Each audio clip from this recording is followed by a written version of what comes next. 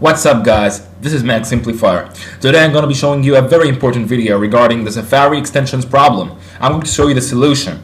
But for those who haven't yet met those problems, let me illustrate it. Sometimes the Safari extensions may stop working all of a sudden.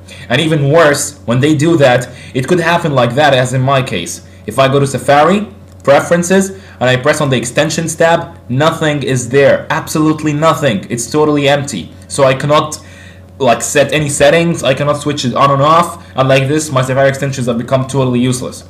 However, I have recently found the solution for this problem and I would like to give it for you. So the solution is simple. All that you've got to do is go to Google or any other search engine and download any, and I mean any Safari extension, whether you want it or not, because you may delete it in the end if you want to. Once you've downloaded that Safari extension, okay, then you're going to close Safari. Once done, you go to the Finder and again go to the location of the extension that you've just downloaded. In my case, it's over here, Safari Extensions, and here it is. I've downloaded 2 extensions, but for this video, you only really need 1 extension to fix the Safari Extensions problem. So I'm going to press on one and then going to install it, but as you already may know, if I press on a Safari EXTZ file, it immediately goes away after being installed. So I'm going to duplicate it first, and then I'm going to press on it. Okay, Safari automatically opens, then I press install, and here it is, Safari has installed it, and at the same time, as you can see, the duplicate has gone away.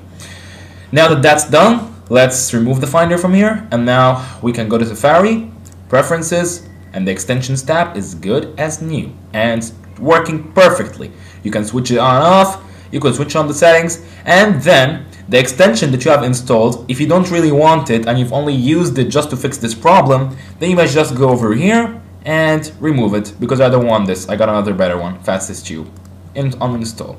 And of course, I can now set the settings and everything. However, there is really one disadvantage regarding this solution.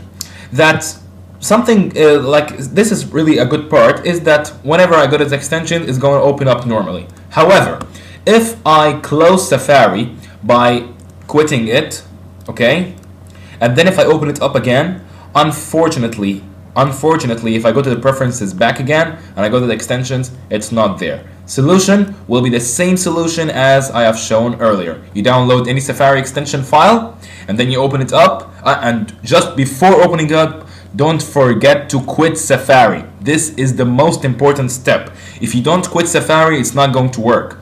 Once you quit Safari, you open up the extension that you have downloaded. Once you've opened it up, you install it. Then Safari will automatically open. You go to Safari, Preferences, the Extensions tab, and everything is going to be good as new. And then you can change your settings or take it on and off and do whatever you want. Okay, and as I said, this solution got a disadvantage that if you quit Safari from here, okay, you will have to do this solution once again once you open Safari. Well, that's it for this video, guys. Please rate and subscribe, and if you have any comments, leave it below.